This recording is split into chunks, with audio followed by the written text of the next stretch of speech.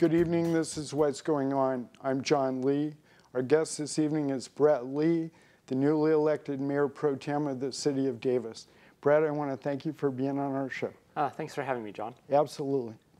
So we're in experimental mode here. I've recruited Zoë Vikstrom to be the co-editor, and so I'm going to make an initial statement that I've been wanting to say for a long time. Then Zoe's going to introduce Brett and interview Brett, and then Brett and I are going to have a little conversation about the future of Davis at the end. So I've been wanting to say this for a long time. 7 years ago, Lois Wolk and I had lunch, and she asked me about her son being on the Davis City Council, and I said, I don't think he's got the fire in his belly, and I don't think he does. I don't think he should have been in elected office. So I'm going to tell a very brief story and try and make my point. If you take two seeds and germinate them and put one in a pot that's outside and one in a pot that's inside, and then let them grow, and then after a while put the inside pot outside, as soon as there's a wind, the outside pot will not fall over, but the inside plant will.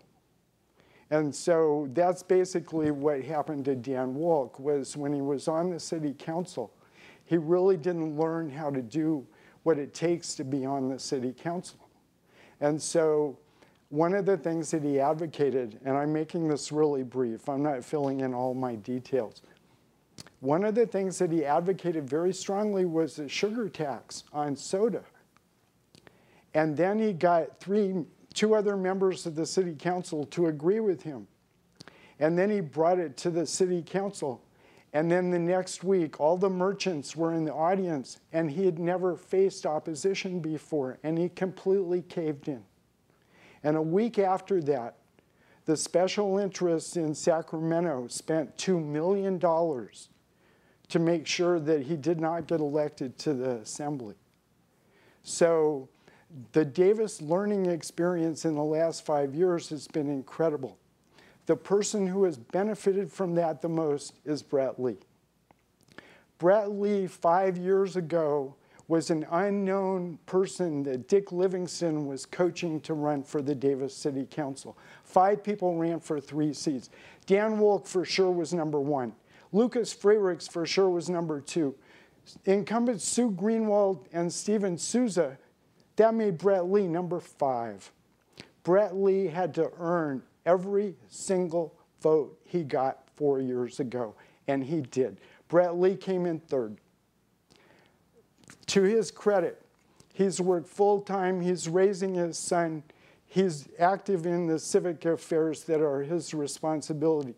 As a candidate for re-election, he ran the second best campaign I have ever seen in the city of Davis in the 30 years that we've done this show.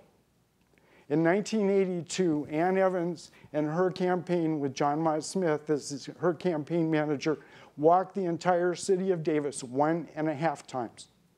That is the only campaign, and they had a fundraiser once a week. That is the only campaign that was better than Brett's campaign. Brett met with people on a regular basis, went out of his way to do everything he could to be a viable member of the city council. I am really impressed with the campaign that Brett ran, and I'm going to be really interested to hear what he has to say. So he's going to do the interview. Thanks for being on our show. Hi, my name is Zoë Vikstrom, and we are here today with Brett Lee. He is a City of Davis council member and an engineer. Thanks for being here today, Brett. Oh, thanks, Zoe. Thanks for having me. So let's start off with you telling me a little bit about yourself and your position. Oh, okay. So I'm currently on the city council. I was recently re-elected in June, so I have another almost 4 years to go. I've lived in Davis off and on my entire life. My grandparents moved here originally in the 40s, and on my campaign website I listed that I was a 3rd generation Davisite. So grandparents, my mom went to school here, went to Davis High grad, ultimately graduated from UC Davis, and then of course me, and then so I have a son who's the 4th generation. But it's actually kind of funny, a few weeks ago, I was talking to my grandfather, who's still alive. He's 98. And I was thinking, wait, I remember that on 8th Street, my uncle and I helped paint my great-grandmother's house. And he said, yeah, you know, she had a house there. And I thought, well, wait, so if she lived in Davis, does that mean instead of a 3rd generation, I'm actually the 4th generation and Jasper's the 5th? And so it is, so I've been in Davis for a while. My family's been here for a while. Nobody in my family has been involved with local politics, just kind of going about our daily lives and, you know, volunteer here and there, but not really involved in political life. I think for me, how I ended up on the city council is I was pretty volunteered on the No on Measure X, the No on Covell Village activities back in, I guess that was 2004-ish. And then I got to meet a lot of the people involved in local politics, and then sort of one thing led to another, and then 8 or so years later, I decided to run for city council. Wow. That's a so little you bit have about lots me. of experience in Davis. Yeah, a fair amount, yeah. So you work for Farm Fresh to You. Yes. Can you describe what you do there? So I'm a process improvement engineer. Okay. And so prior to Farm Fresh to You, I worked at FedEx. I worked as an engineer for FedEx Express. And there I was really focused on productivity and efficiency. At Farm Fresh to You, I look a little bit at productivity and efficiency, but I would say my main role is gathering data and analyzing it in a way so that people can make decisions from it. Because we have a lot of data available to us, you know, who our customers are, what types of produce they like, and then things as related to, like, how does that produce do? So for instance, you know, we're getting a lot of complaints about apples, like the apples, you know, not tasting as nice as they should. And so you investigate and, you know, try to figure out what's going on in terms of the product we offer. So really, I would say that my goal is to improve the product that we deliver to people's homes. So it's an organic produce box. It's kind of like a CSA, Community Supported Agriculture type of system. But rather than people having to go and get their box, we actually deliver it. And one of the things that we do, which is a little bit unique but adds a whole level of complexity, is you're able to customize. So the typical CSA box would be, okay, the farm packs up this box and all the boxes are the same. And you just kind of go and you grab your box. We allow people to say, well, I don't really want kale this week. I think I'd rather have a double order of celery or something like that. Or I don't want celery, I just want extra oranges. Because of that, each box potentially is sort of customized to that individual. And so rather than making, you know, 100 boxes all the same, we have to be able to individually package the box based upon what the customer's preference is. Okay. And about how many customers do you have? Is this a local company or is it? Yeah, it's local. So the main farm is in the Capay Valley.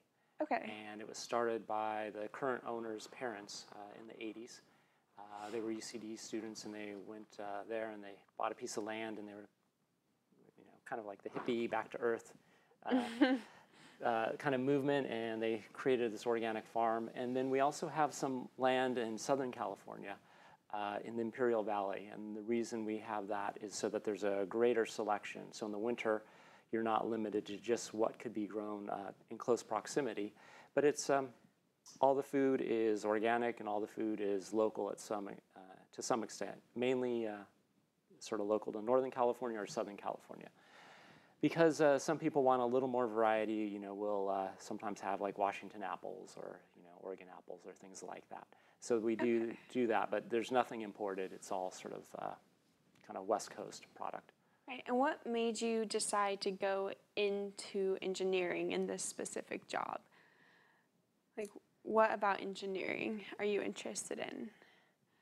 Yeah. So they're sort of separated by a large time frame. Yeah. Being a little bit older. When I was in high school, I think, like many kids, if you were good at math and science, they said, oh, you should be an engineer.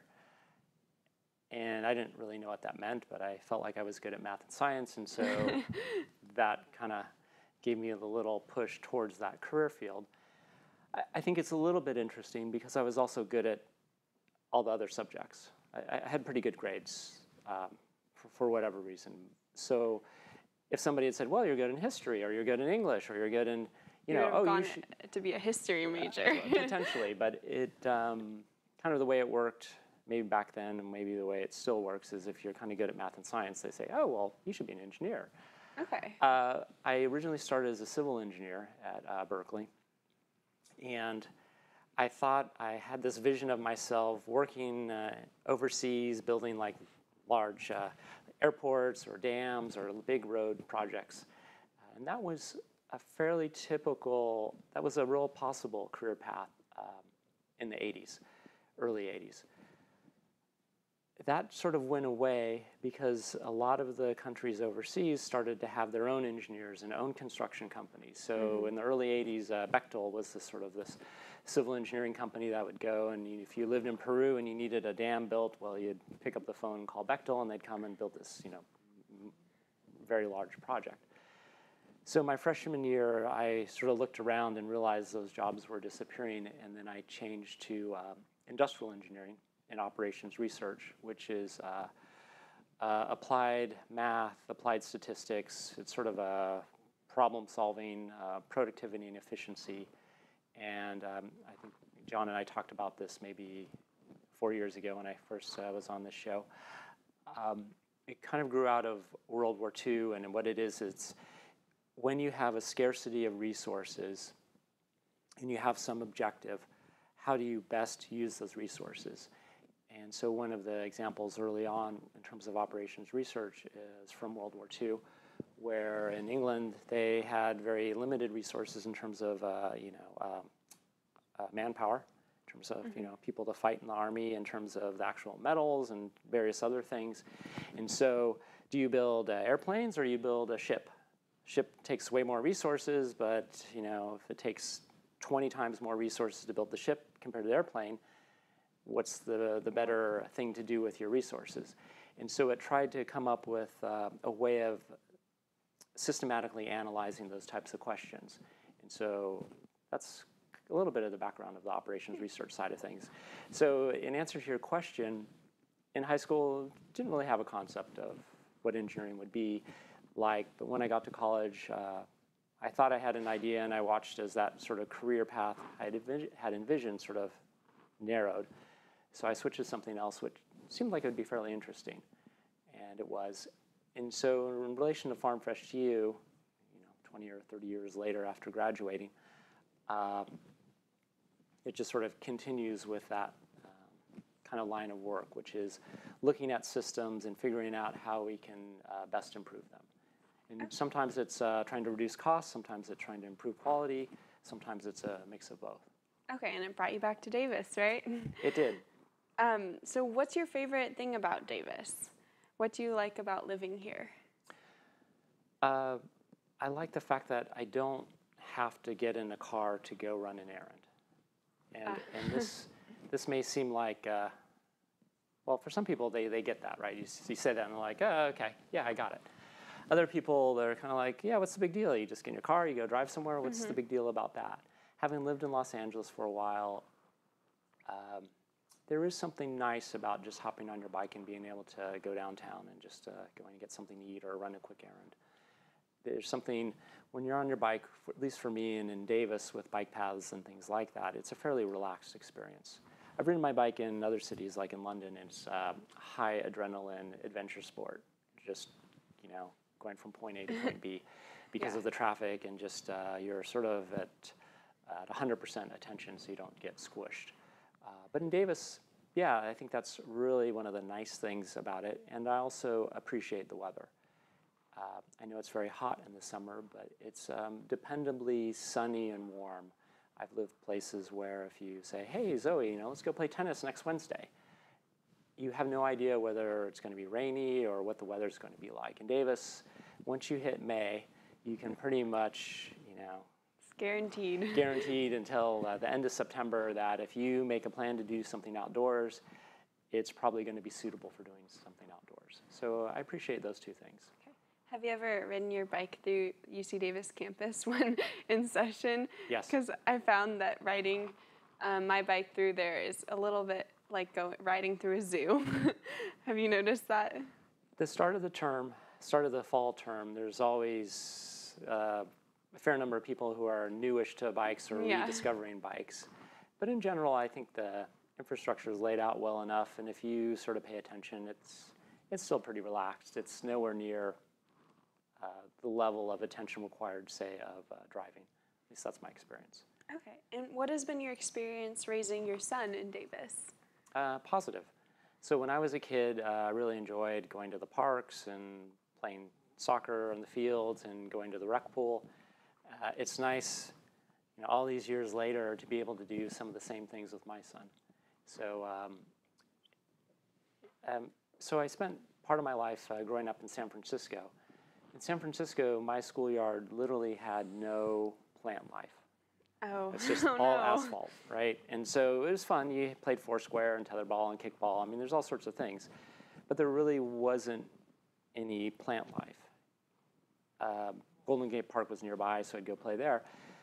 But in Davis, we're really fortunate. Kids can go and they can run and play on the fields. They can play tag. They can do whatever. My son went to Redbud Montessori, and they have this great tree that all the kids climb. And so, yeah, raising a kid in Davis is actually pretty nice, and I'm very appreciative of the fact that we have a nice school system and that we also have a community that does a lot of volunteer work to make things nice for kids and families. Yeah, I've really enjoyed my experience growing up in Davis. Yeah, you must have experienced a lot of those same types of things. Yeah, there's a lot of parent involvement in schools, which I appreciate. Not as a kid, but I appreciate it now, looking back on it. And what you said about being in nature and just being able to run around. Yeah. And it's a safe place in Davis, so it's safe to run around. So that's been nice. Yeah. What projects are you currently involved with in the city council? So one of the big things that we're working on, which is it's complex. It's and ultimately, depending on how it moves forward, will probably be slightly controversial, which is dealing with the homelessness issue. Oh, okay. And the homelessness issue, I think a lot of times people like to sort of do this quick black and white type of thing. And the homelessness issue is so complex because there's so many reasons why we have people sort of living out on the streets or behind buildings or in behind trees and things. Some of it is some people like a nomadic lifestyle. Some have lost their job and it's an economic thing. Some have addiction issues. Some have mental health issues. And I think the key thing to think about is that these are people and they ended up in this situation for a variety of reasons. And so there isn't going to be one simple solution, right? So if people end up in a situation for a variety of reasons, there's probably not the one simple answer. And so that's going to take some hard work. And unfortunately, for some of these issues, like, imagine addiction issues or mental health issues, it requires resources for counseling and things like that. And that can be pretty expensive. And so I think a lot of communities in California and also across the nation are dealing with this issue. And so I'm not sure how we're going to address it. I know that we have some city staff people working on it, and it's definitely on the minds of the council people. One thing that's actually coming up that I've been working on for close to 3 years is a renter's ordinance. So we're hoping to actually have the final vote on a renter's ordinance probably in mid-November to early December. Okay. And we have a situation in Davis where there's a vacancy rate of under 0.5%. And we have a situation where a third of the single-family homes are actually rental properties. And so right now we don't really have a comprehensive approach to dealing with the rental issues. And so what we're planning on is having something which has an education component. So landlords, tenants, and neighbors kind of know what the rules are, what the laws are. A mediation component, so if there are any issues, right? So currently there's not too much you can do other than sort of jump to small claims court. And so the idea is with mediation services, which would be provided by a local nonprofit for essentially almost nothing. There are volunteers who staff this mediation group, Yellow Conflict Resolution Center. we can work out these disagreements between roommates, right? So roommate issue can be, oh, well, I was just here for 2 months. I don't think I should pay a share of the rent, even though I kind of said I would. And then you have this weird dynamic, and one is a friend of the other roommates, and just you're like, you just need somebody to just kind of step in and just hear people and then kind of work something out. And then you have disputes between the landlord and the tenant. Right.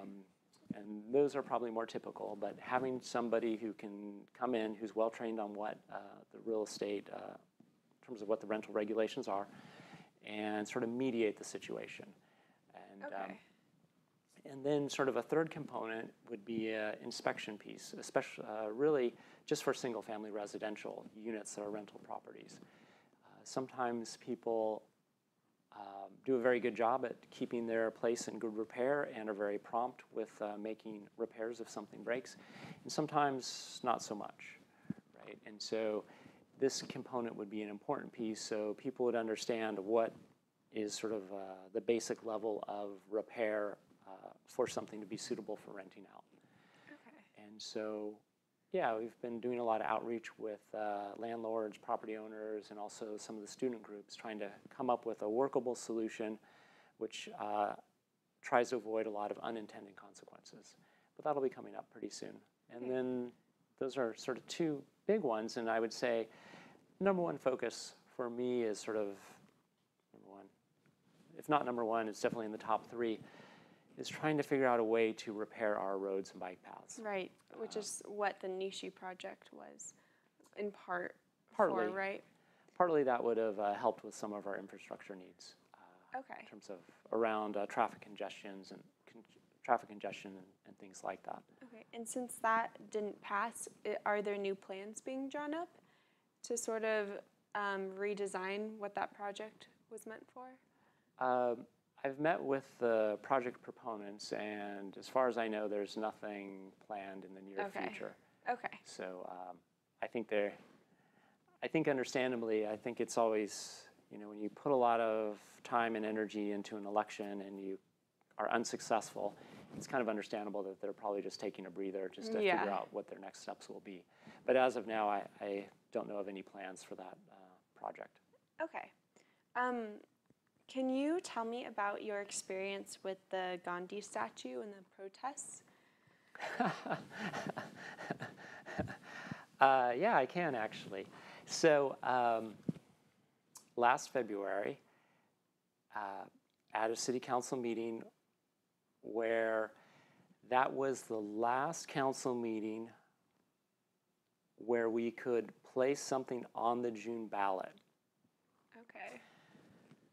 We were planning to talk about revenue measures. So each of the council people, well, most of the council people had their own sort of pet ideas for a possible revenue measure. So one of mine was maybe a parcel tax for $20 to fund 3 additional police officers. Somebody else wanted to talk about some infrastructure for recreational facilities and parks and those sorts of things. So this was the as we approached the meeting, this is what we were gearing up for. This was kind of like the last meeting to discuss our competing ideas for this. And so that was on the main part of our agenda. And the agenda has essentially 2 parts. We have the main part, which are the items that we take individually, where there's individual public comment around that issue. And then there's something called the consent calendar. And on the consent calendar, these are items which are described as non-controversial, not likely to need any additional information, and likely to pass 5-0. Okay. So there could be 5 to 25 different items on the consent calendar. So for instance, if we need to renew a contract to, we subcontract out some tree trimming. So if it's just a renewal, hey, renew contract with, company XYZ who does this tree trimming, or pay a consultant $5,000 to update the software of the wastewater treatment plant. These things would typically end up on the consent calendar. So with the Gandhi statue, I typically read the main items on Thursday before the Tuesday meeting, and I read more in depth on Friday and Saturday. Saturday I'll look at the consent items, and on Sunday I'll take a closer look. And so I saw this thing for the Gandhi statue. I'm like, I haven't really heard anything about this. And then I look, and it basically says a local group of people want to fundraise to place a statue in Central Park. And they will pay for the cost of the statue, and they will pay for the installation cost. So the city, it won't cost the city any money. And I thought, well, I haven't really, it's funny, I haven't heard anything about this. Normally you hear about things like that. And then I thought, well, you know, it's Gandhi, right? I guess that's fine, sure. So as a council, we passed the consent calendar with multiple items, including the Gandhi statue proposal as a block. Typically, that's how we do it. So the consent item are moved as a block. So it's not individually, it's as the whole, the whole consent. And so we voted 5-0, and then didn't really think much of it. And then about a month and a half later, I got this email from the Organization of Minorities in India saying, we can't believe you're placing this Gandhi statue. Gandhi was this bad man, and you know, this is a really terrible thing. So I looked at it, and it was probably actually worded a little more extreme than that. And I thought, oh well. We get, being on the city council, we get a variety of emails. Some are just super kind of out there, hostile. And then there are others like, you know, the paint, the road striping in front of my house is really worn out. I wish you would really fix something like that. So those types of things are like, okay, here, I'm going to respond to you, or I'll forward it on to somebody in Public Works. You have to filter through all of the emails. And so the one from the people opposed to Gandhi would just seem kind of out there. And I'm like, come on, it's Gandhi. Like, and then they emailed again, and I realized, like, oh, this is a legitimate group of people. So I emailed back, and I said, well, you know, I'm happy to talk to you about your concerns. And so I mentioned to Rob Davis, who's the current mayor, and I said, hey, Rob, you know that email that we got complaining about the Gandhi statue? I'm going to go meet with those folks. You want to go with me? He's like, okay, sure. So we went, and they invited us into their house in South Davis, and we sat, and you know, the person, so as a background, my knowledge of Gandhi is fairly limited. I'm not a Gandhi scholar, and my knowledge is based upon probably a couple lines in like a junior high school textbook or something. So they were, you know, they started out saying, well, when Gandhi was in South Africa, and listed all these things, and then I'm thinking, wait, South Africa? No, India, right? Gandhi, India. And at that point, I realized that there were several chapters in his life I didn't really know anything about. And some of their comments and claims I thought were rather extreme. But the takeaway from it, for me, was that this group of people really had heartfelt, sincere concerns about this idea of the Gandhi statue being placed in Central Park. And you know, I'm still a believer, and Gandhi has done a lot of really wonderful things. So that has not changed. But I sort of got a sense that there was a greater depth to this person. And he's a human. So you know, no human is perfect. But yeah, I felt like they really had some sincere concerns, and I thought, well, and Rob shared that view with me, and we thought, well, we should actually bring it back to the city council, and let's have a fuller discussion. Let people come, and let's revisit this issue, and let them, you know, say why they want the statue, why they don't want the statue, and let people be heard. Because I think that's an important thing about Davis. We have this public comment period. And I think it's very important for people to feel like they can express their concerns and they will be listened to.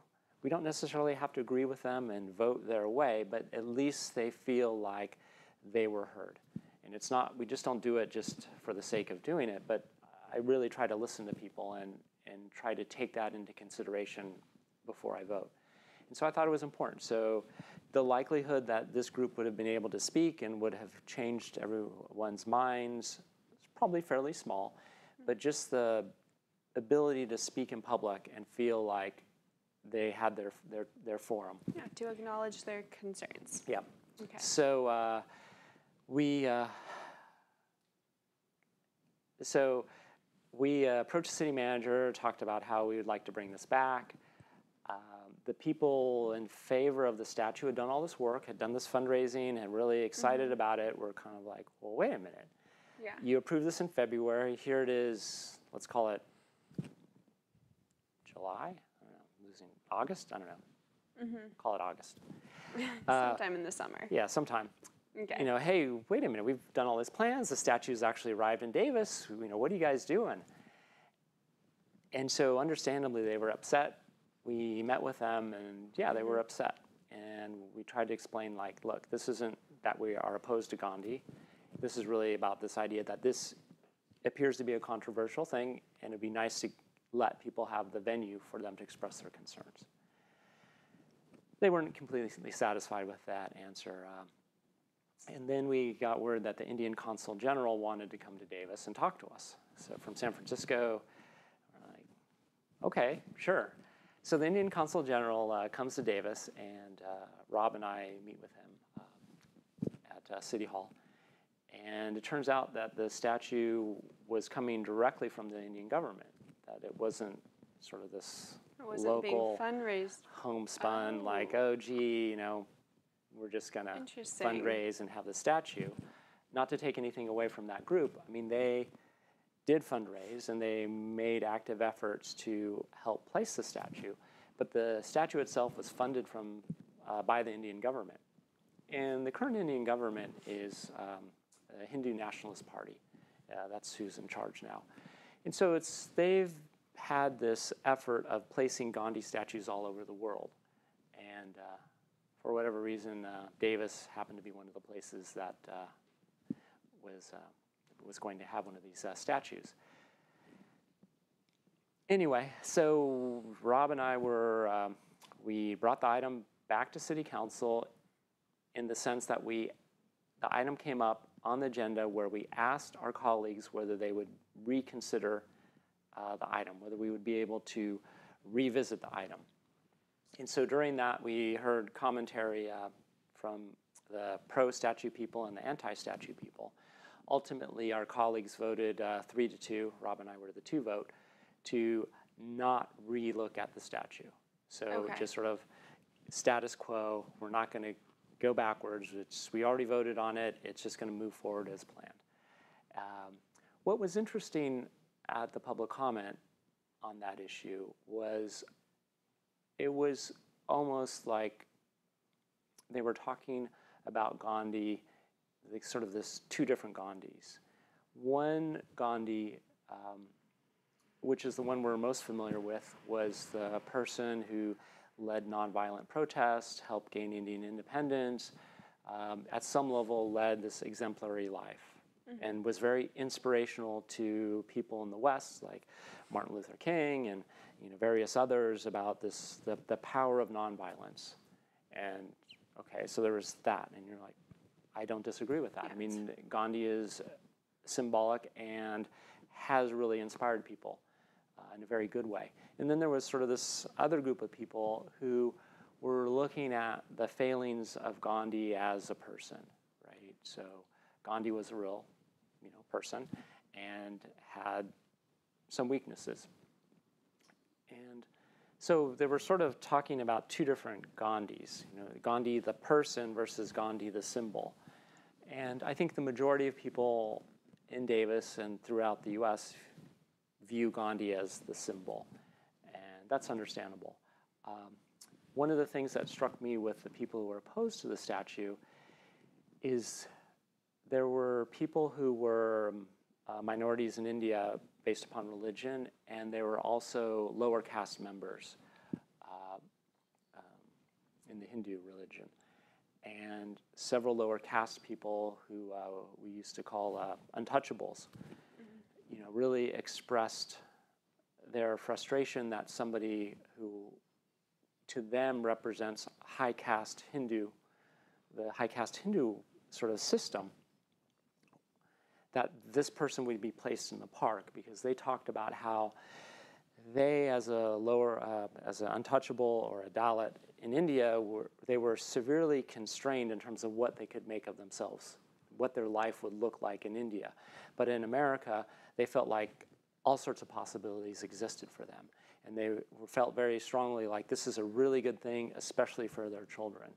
And what was really, I think, touching was the fact that they referenced their kids. They referenced the fact that here in the US, they weren't bound by this sort of this caste system, and that having this symbol, or this person that to them represented kind of this caste system was sort of hurtful to them.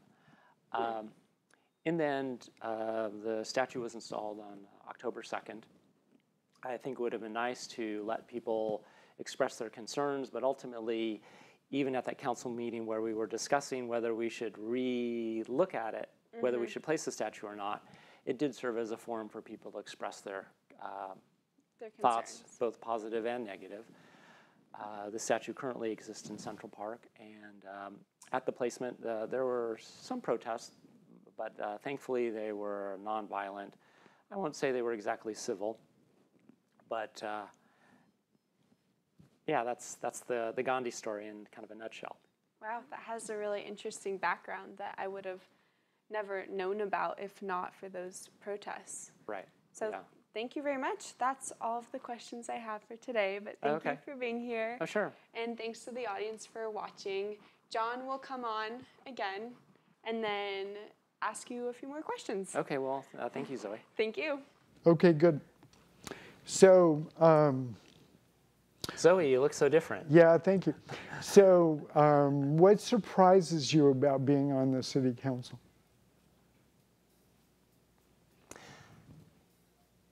How little I knew about my community, right? So you live somewhere for, decades or something, and you feel like you know your community. But when you get on the city council, there's so many different things, right? You're sort of like, oh, lighting of the dog park, so wastewater rates for El Macero.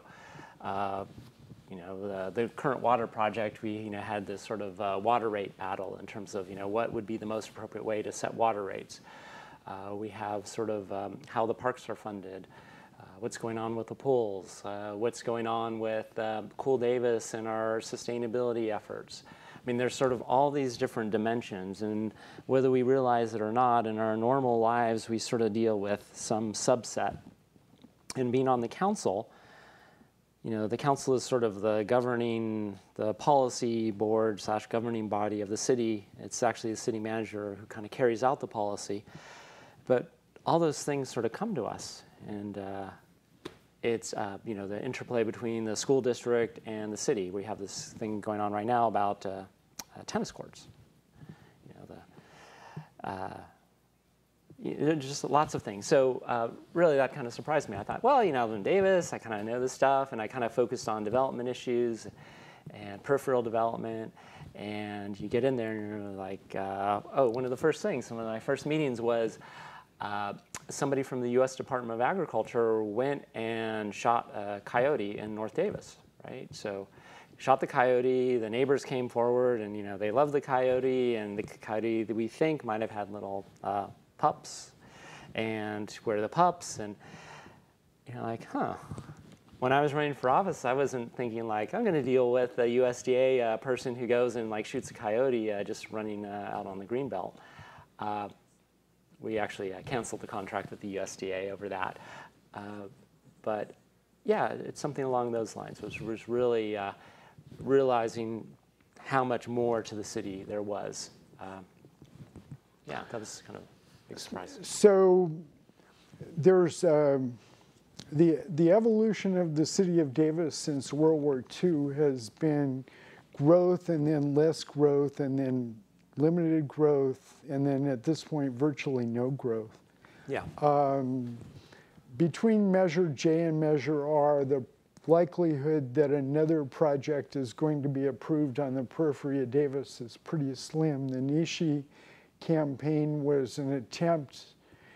The fact that all 5 members of the city council and most of the establishment supported the Nishi project to a certain extent reflects that it was vetted by the city political process. It was as close as the citizens could come to having something that everybody in the establishment said, we support this project. And it lost by a very narrow margin. I think that the traffic conflict, and I live on Olive Drive, and it's Richard and Olive, so I deal with it every day, but I have a bicycle, I don't have a car, so I don't have to worry about most of the congestion. There are enormous problems facing the city of Davis that I think we're not dealing with. But I think that I'm segueing to what I really want to talk about. So the American economy is based on false premise. We're $600 billion in trade deficit every year going back to '93. That's a long time. We owe the Chinese government over $2 trillion as the people of the United States. If we were actually being responsible, we wouldn't be spending all the money we're spending because we don't have it. We exported in California $12 trillion in exports to China. We imported $128 billion in imports from China. That's how irresponsible the American economy is. We have the pension problems that the city is facing, every municipal government is facing, every state government is facing, and the federal government is in deficit. So from my standpoint, the answer is we need to go to daily reporting, that we're so out of touch with the future that we're out of touch with the present. So from my standpoint, the most exciting thing that Brett talked to Zoe about was operations research, because that's what I think we need to do with the city of Davis. I think there's a complete incongruence between what the city staff does and what the city council thinks. I think we need to get that in adjustment, but it's also a problem at the national level. Bernie Sanders and Donald Trump are proof that the establishment does not have a majority behind it. The social contract is in real trouble. We're having a lot of problems with our government and how the economy works.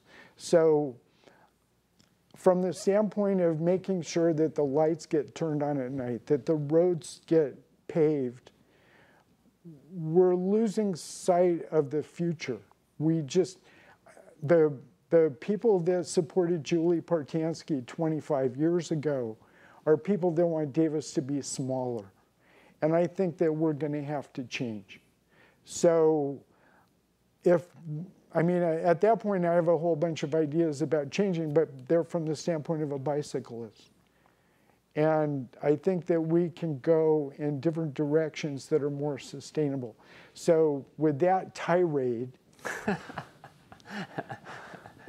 what do you think Davis should do to become more sustainable? So sustainability, I mean, we can talk about sort of greenhouse gas sustainability, environmental sustainability, things like that. I think you touched upon one area which to me is, I might get in trouble for saying this, but I think is as pressing, well, let's call them, they're tied with each other. One is sort of the environmental sustainability. Davis is a small town. I think we can play a role in making environmental sustainability woven into what we do and sort of lead by example. So this is an important thing. So our role in this is not only for our own community, but also in the region and just in other areas, right? So people take inspiration, just like we take inspiration from what people do in Boulder and Berkeley and Santa Monica or, wherever, like Portland. So I think that's a very, very important piece. I think we have this great organization, Cool Davis. We have a lot of people volunteering and really helping us push forward. And the council has an important role there too. So we passed a residential solar requirement. So any new residential construction has to have photovoltaic solar incorporated on each unit. I think we're pretty close to having something similar for commercial. So these are important things that we can do. But what I was going to say is I think the financial situation is also really important. And it's not something that can really, to a lesser extent, volunteers will play probably a smaller role. I mean, this is something that the council really needs to wrestle with. Obviously, volunteers are helpful in whatever things we do and what activities we're involved with. But I think in terms of getting our financial situation in order, that kind of falls on the laps of the city council.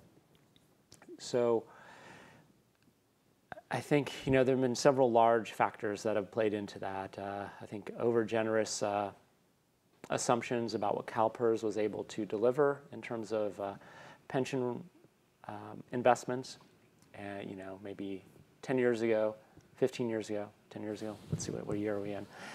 CalPERS would say, oh, we are doing so well in the investment area. 2008 was the year that matters. So 8 years ago and anything before that, CalPERS looked pretty good.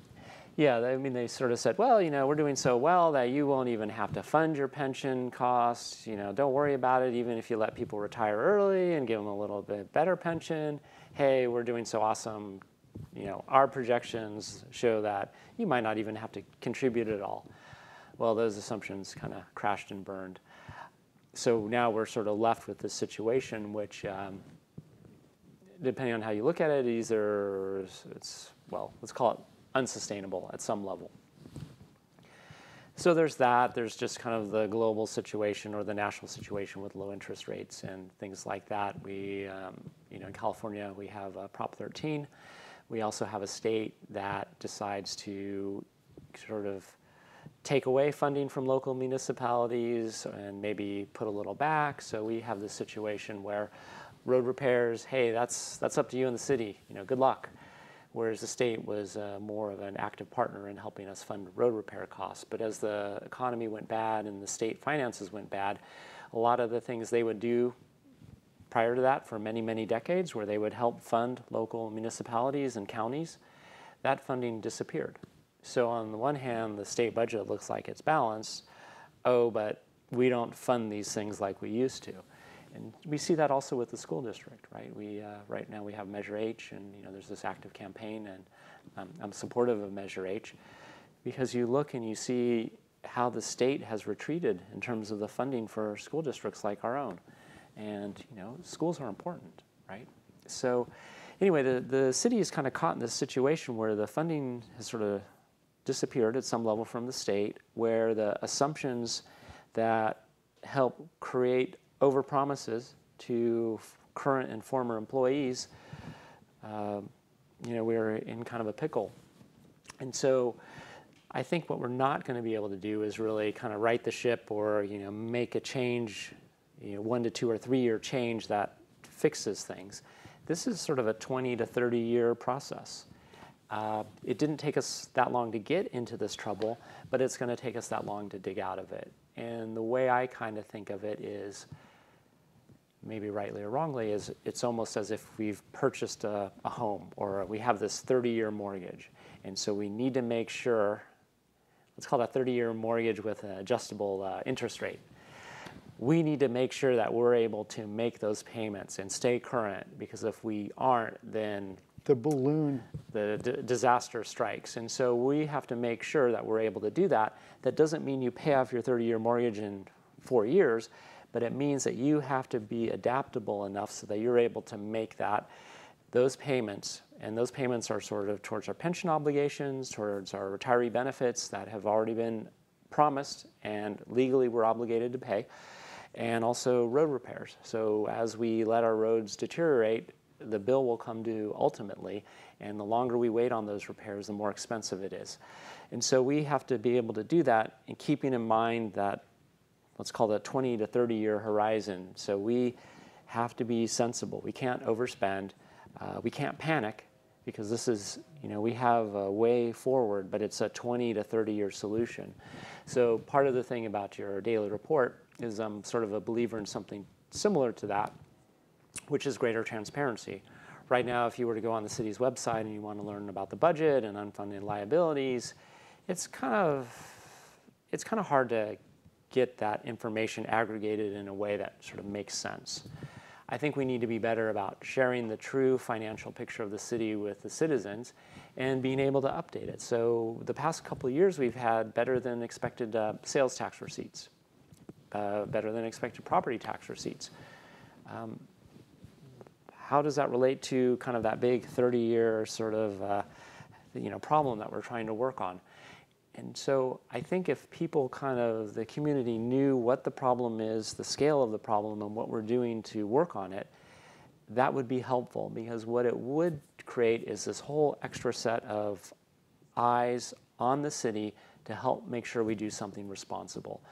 And responsible is not only how we determine that we spend the money, but in terms of what projects we approve and what projects we don't approve. And you talked about Measure J and Measure R.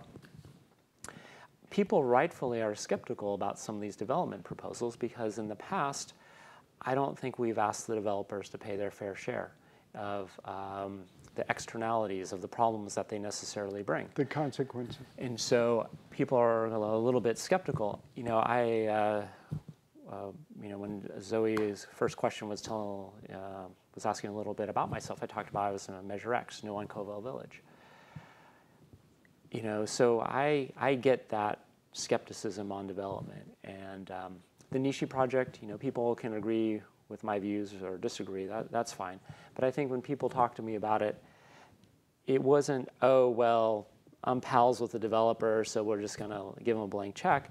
It was for some very specific reasons why I thought the net positive outweighed the negatives to the community. It was a mixed blessing, the project, so it wasn't all good, it wasn't all bad. I think the community needs to see that we are looking at things more objectively from the big picture, not, oh, well, it's good for the developer, so therefore it's good for Davis, but no, how does this affect our community? And there are some trade-offs.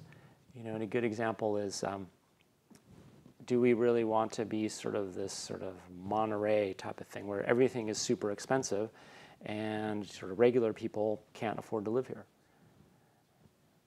I don't know, right? I mean, there's some trade-offs there. If this becomes sort of just expensive bedroom community and the students are, it's kind of squished to, 8 students per one-bedroom apartment, or squished, 10 to 12 people in a single-family residence.